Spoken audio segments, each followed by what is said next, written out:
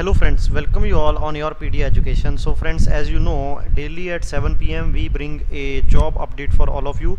So today's job update is related to CSIR, National Aerospace Laboratories. Okay, so here the post or vacancies are for the advertisement for the engagement of project staff.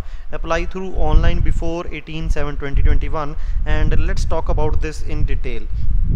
So here you can see, and the engagement shall be initially for period of 2 years and co-terminus with the project. The extension of tenure of any project staff beyond initial engagement will subject to review by the review committee. So ये extension हो सकता है depending upon your performance, जो review committee बताएगा. Now here you can see project staff, project assistant, project associate 1 and project associate 2. These are the, I can say, BTech graduates who are eligible. So number of vacancies are, I can say, 15 plus 3 plus 3, that is 21 vacancies are there.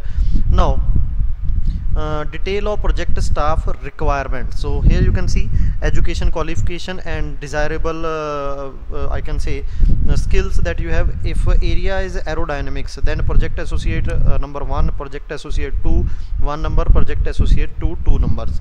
So essential, these are the qualification and job requirements like propeller development and configuration design and modeling, CFD analysis. So these are the requirements. So you can just go through this I can say table, so that accordingly you can apply. Similarly for group 2 electrical and electronic system, you can go through this flight mechanics branch.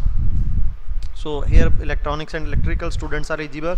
Now monthly I can say stipend is 20,000 plus HRA, and for project associate 1 it is 31,000 plus HRA for project associate 1, and for 25,000 plus HRA for other who do not fall under one category, or that is project assistant. Now project associate 2 35,000 plus HRA, and here you can see national eligibility test CSIR UGC NET, including lecturership, assistant professor or GATE, I can say, is required. A selection process through national level examination conducted by central government and their agency. So if you have GATE, then you can apply. Okay, and here you can see general condition. The engagement of project staff is on the contract base.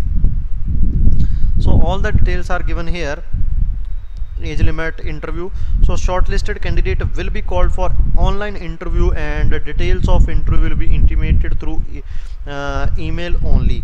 Now preference will be given to those with experience as per the desirable skills and availability or ability to work as a part of the team. So candidate who fulfill the above criteria apply through this link, and last date I have already given. So this is all about this notification. Thank you very much friends.